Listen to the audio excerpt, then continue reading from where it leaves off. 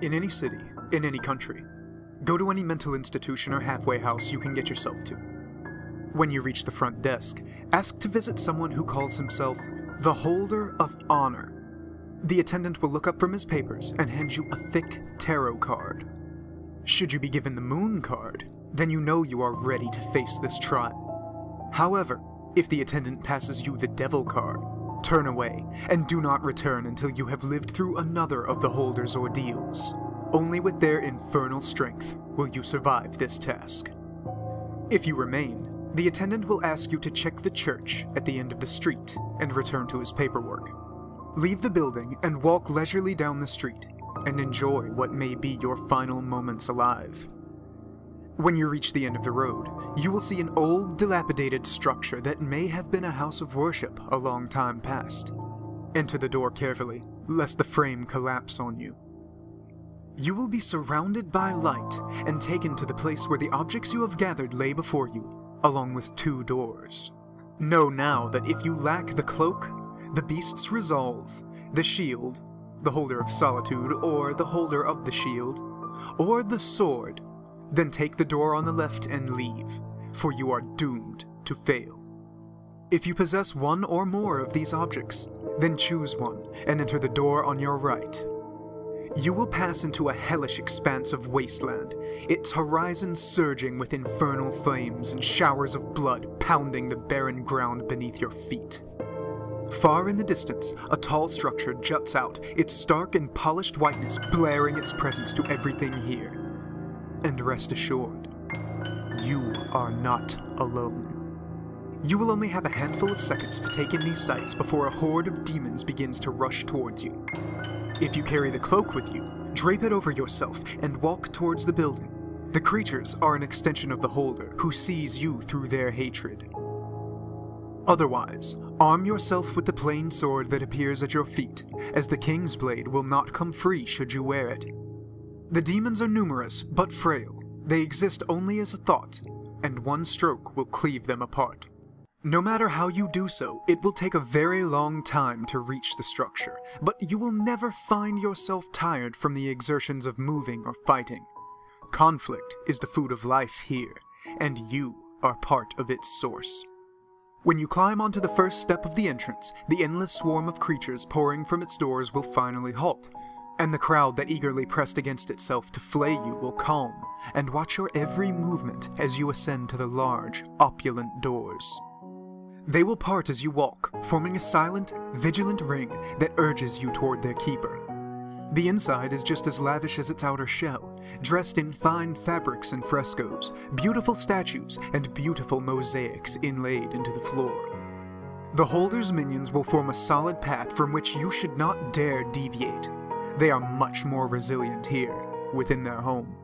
Follow your only sensible option, for as long as it leads you, but do not turn back or make to leave.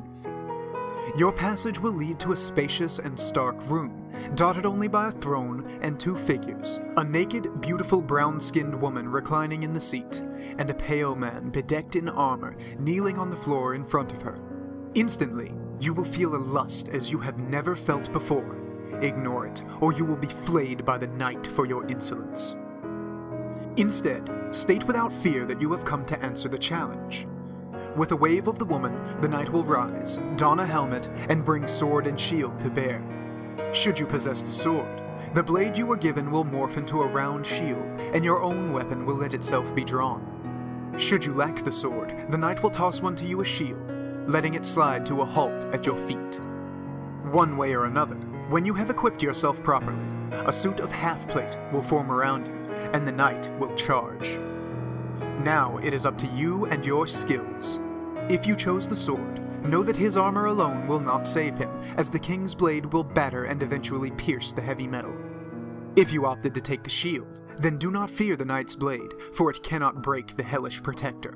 But whatever you decided, be aware that the knight is a very formidable opponent.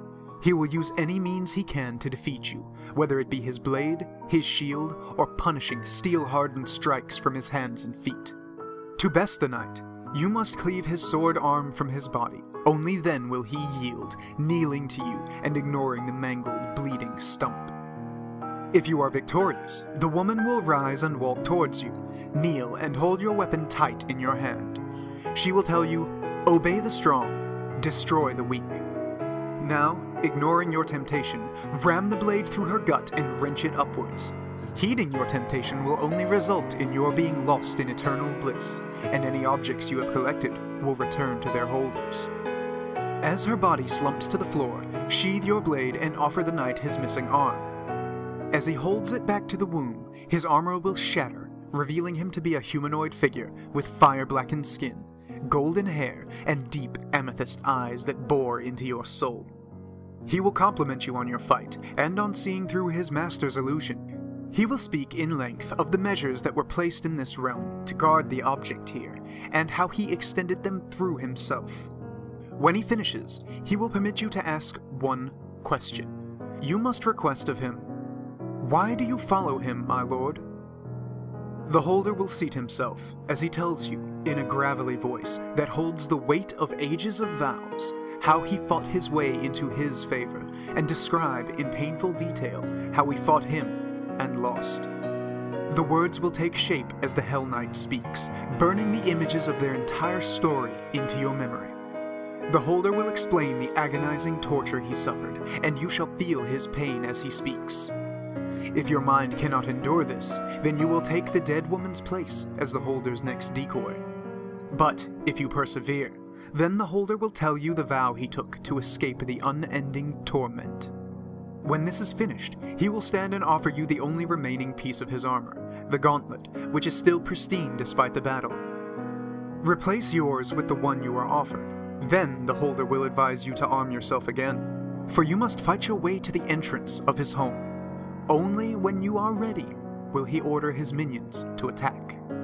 If you chose to carry the beast's resolve, it will manifest itself now, surging through your body and lending you the strength of the most fearsome of demons. Otherwise, it will be a long and savage battle to the front door. If you manage to reach the foyer alive and rend through the frenzy around you to the door, white light will surround you, yanking you across dimensions and dropping you outside of the wrecked church. Everything will be gone, your chosen object returned to its place of holding, but the knight's gift will remain. That gauntlet is Object 91 of 538, the Hand of Obedience. Though he cannot aid you, the knight hopes that you will free him from his servitude.